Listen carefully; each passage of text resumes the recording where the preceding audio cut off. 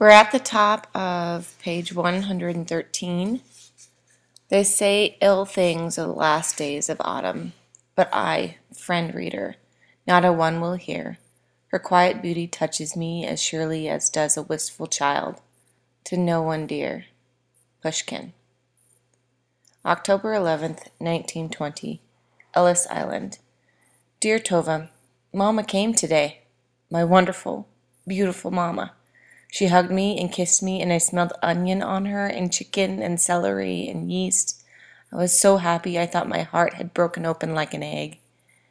Mama, I kept repeating, afraid I would blink and she would no longer be sitting beside me in my cot. Mama brought out a tiny honey cake. For your 13th birthday, she said in Yiddish. She watched me eat it, the whole thing. As we sat close together on the edge of my bed, I licked each finger. It tasted as good as I remembered. Mama's honey cake. Tell me about Antwerp, Mama said. I told her about Sister Katrina and the lady from the Hayas and Giselle in the park. I told her about the awful storm at sea and how our ship needed towing to Ellis Island. What about your hair? Mama asked. Is it really so bad?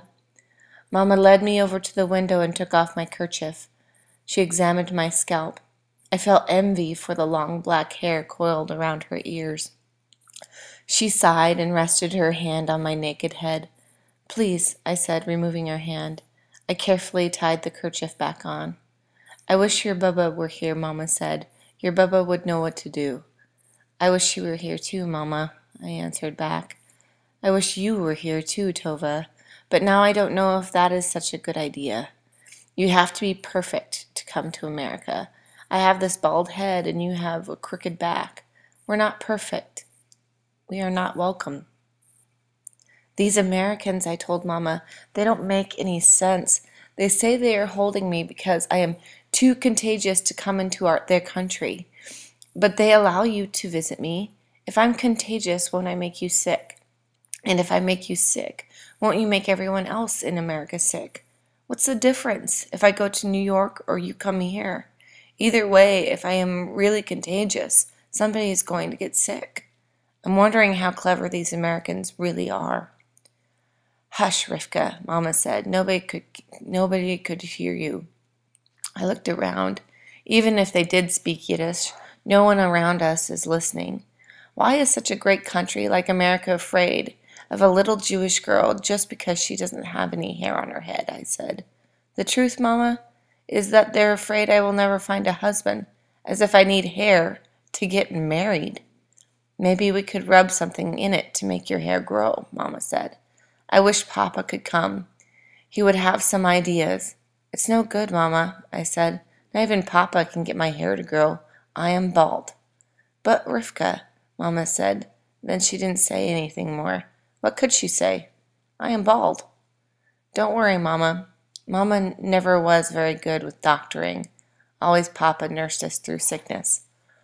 Okay, I want you to stop there and take a sticky. And I want you to explain what emotions Riftka is having, how she's feeling. Think about how hard it would be to come all that way and to feel rejected just because of something you had no control over. Are you eating right? Mama wanted to know. The food is very good here. I didn't tell her about all the chocolate and ice cream I ate in Belgium.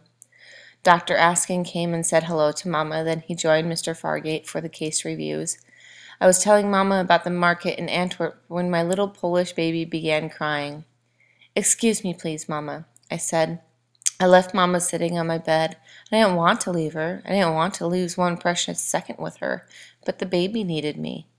As soon as I settled the baby down, a fevered woman asked for water. Then there were other chores that needed doing, things I helped the nurses with every day. I kept looking over to Mama, afraid she would disappear. She didn't disappear. She sat and watched. Just like Papa, she said when I finally got back to her. And the way you speak English, Riftka. You've always been good with languages. You were talking before you could walk. But I never imagined you could learn English so quickly. I have been here a year. I hardly speak a word. I could help you.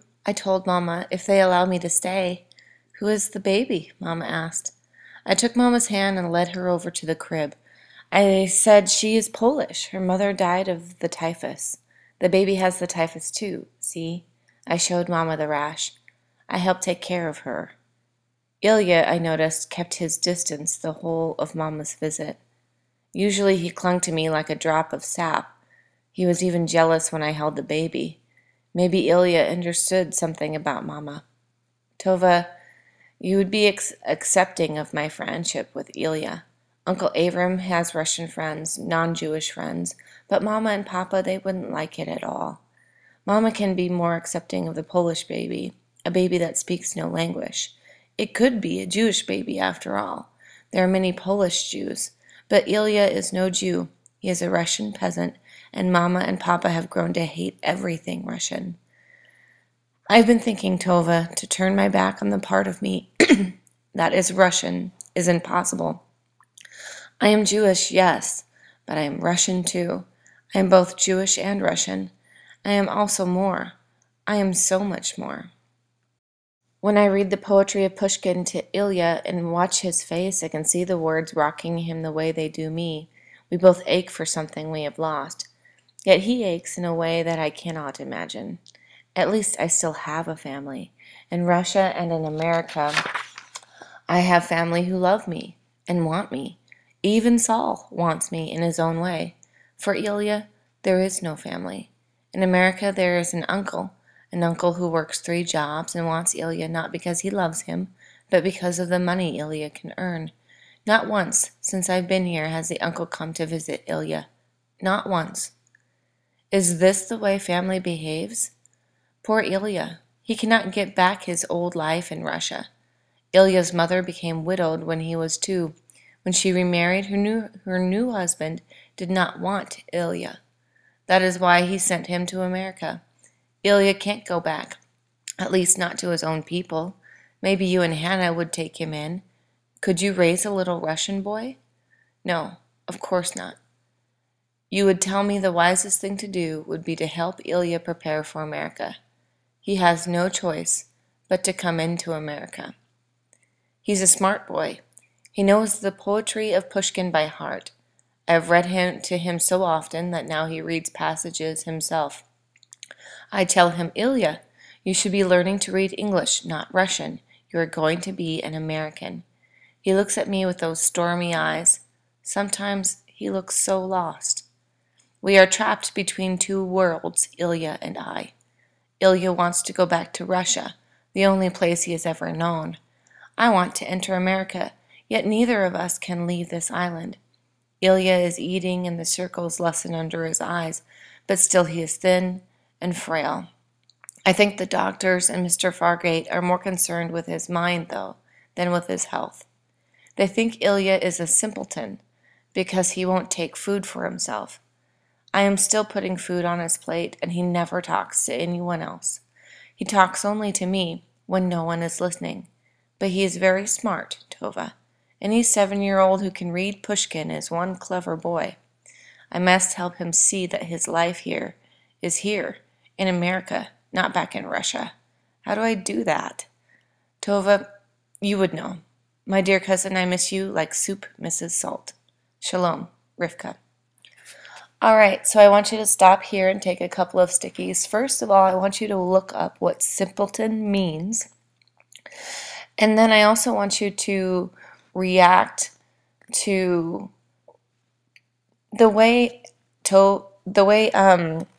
Rivka has accepted this Russian boy, Ilya.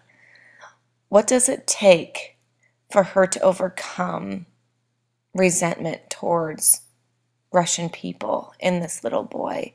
And how is she different from her parents? At the top of page 120, O mournful season that delights the eyes, your farewell beauty captivates my spirit.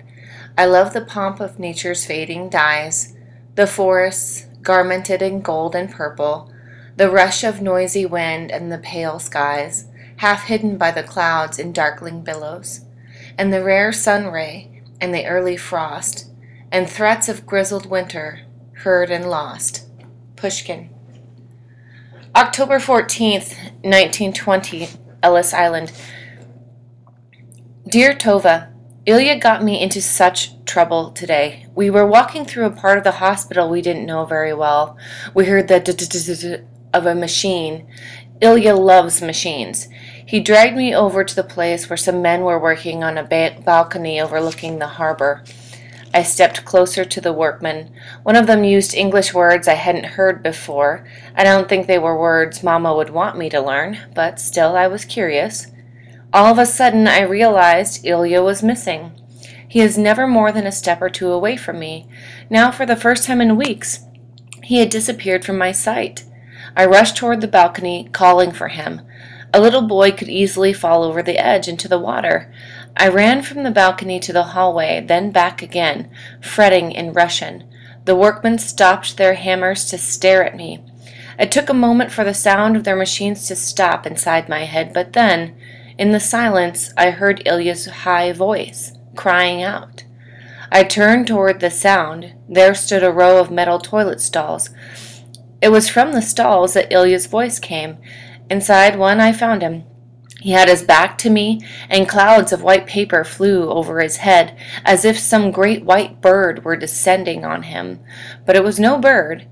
Ilya was unrolling toilet paper, an endless ribbon of it. As he unwound it, he laughed wildly. He cried, "Paper! Paper!" I scolded him in Russian. I yelled for him to stop. "Look what you are doing, Ilya. You are going to get us killed. Look how you are wasting the paper." I grabbed his arm, holding it away, while frantically I started rolling the paper back. I was trying to wind it up so no one would punish us, and I was yelling at him in Russian. One of the workers started toward us. He pushed his big arm into the stall past me and Ilya. The worker ripped out the roll of toilet paper, throwing it over the rail and into the harbor. The white of Ilya's unravelings sailed over our heads and disappeared beyond the balcony.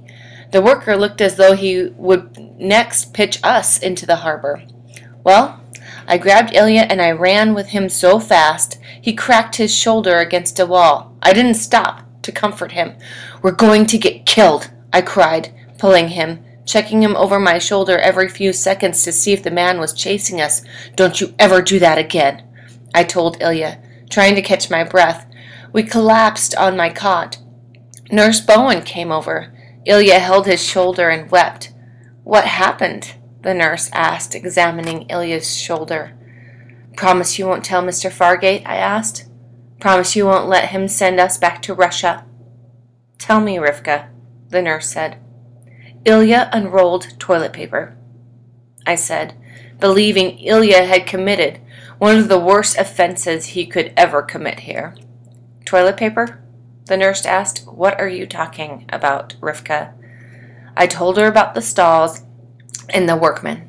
Nurse Bowen started laughing. "This is not funny," I told her. "In Russia, to waste paper is a terrible crime." "Well, in America, it's not, Riftka," Nurse Bowen said. "There is plenty of paper.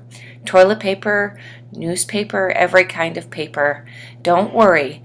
We're not going to send you back to Russia over a roll of toilet paper." She told me to tell Ilya that his shoulder would be fine. Already he had stopped crying. Nurse Bowen went away, still laughing. I felt a little insulted that she would laugh at me. But if paper was not so precious here, maybe it was a little funny. Maybe. And maybe I could get some of that plentiful paper Nurse Bowen talked about to write on. Ilya slid the Pushkin out from under my pillow. He handed it to me to read to him. "Okay, take a moment here, and I want you to, on a sticky, say, why do you think Riftka overreacted? I mean, obviously she wasn't going to get killed over toilet paper, but why do you think she overreacted to this situation?" We're at the top of page 124. I said, no, Pushkin. I'm going to write a poem of my own. Remember, Tova, when I said I might try? Well, I've been writing a little at the back of our book. There is hardly any room left between my letters to you and the poetry, but still I keep writing, sometimes even in English. It is not very good poetry. Mostly. It doesn't rhyme, but I write anyway. I write poems about Russia and Baba Ruth and you and Hannah and coming to America and Ellis Island. I asked Nurse Bowen for some of that paper she was talking about. She gave me a handful. A handful of paper, Tova. The paper alone is enough to draw the words from inside me. I took the paper and our pushkin outside. Ilya, of course, followed behind me like a shadow. It is pretty here on the island. Across the harbor, tall buildings stand like giant guards, blocking my way to Mama and Papa. I fear those guards will never let me pass. Yet even in my fear, I cannot deny the beauty of this place. The leaves change color just as they do in Berdichev. Geese fly overhead, honking, forming and reforming in the blue sky above Miss Liberty. The sun feels warm on my shoulders and the smell of autumn tickles my nose. My writing maybe is not as beautiful as Pushkin's, but it comforts me. Ilya likes it too. He makes me read my poems over and over to him. It is nice to have an audience. You didn't know I would turn out to be a poet, did you, Tova? Is that being clever? Shalom, my cousin. Riftka. Okay, now I want you to stop and take another sticky. Why do you think Riftka is moved to write her own words at this point? If you were in her position, why would you want to write things down? This heart its leave of you has taken, except my distant dear loves close, as does the wife death leaves forsaken, as does the exile's comrade shaken, and mute who clasps him once and goes. Pushkin. October 21st, 1920, Ellis Island. Dear Tova, the baby with the typhus, the baby I have taken care of since I got here 3 weeks ago, I found her in her crib this morning, Tova. I found her dead. She died during the night alone. I remember how her dark eyes would look straight inside me. She would hold on to my finger with her tiny fist and squeeze, as if she could squeeze my strength into her. I gave her my strength gladly, all that I could give her. It wasn't enough. I loved that little baby, Tova. Now Mr. Fargate comes in. He says he has let my family know that tomorrow he will decide about my case. So tomorrow I learn what will become of me. Mr. Fargate has called Ilya's uncle, too. I'm so frightened, Tova. More than an ocean separates me from Berdichev now. Inside me something has changed. I can't go back. Worst of all, my head has begun itching again. It started a day or so ago. I am afraid to lift off my scarf and look at it again. I couldn't bear to see sores covering my scalp again. So the ringworm isn't gone after all. If they check, they will send me back for sure. I should have just remained in Russia as you did, Tova. That would have been the wisest thing of all. The thought of going back across the ocean, across Europe, through Poland, back to Berdichev, it is too much for me to bear. To leave America without ever having a chance at it, to leave Mama and Papa and all my big brothers, when I know how much they need me, I can't let myself think of it. Even if I could travel all those miles, even if I managed to find my way back, even if the Russians did not kill me, I couldn't live in Berdichev again. I have lived too much in this big world to go back to Berdichev. Shalom, Tova. Riftka. So now I want you on a sticky to summarize what has happened in this chapter. What is she looking forward to? What has she gone through? And then I want you to think about all the things that Riftka has gone through. What are some of the most challenging things that she has experienced? And why does that make it difficult for her to ever return to the life that she used to have in Berdichev?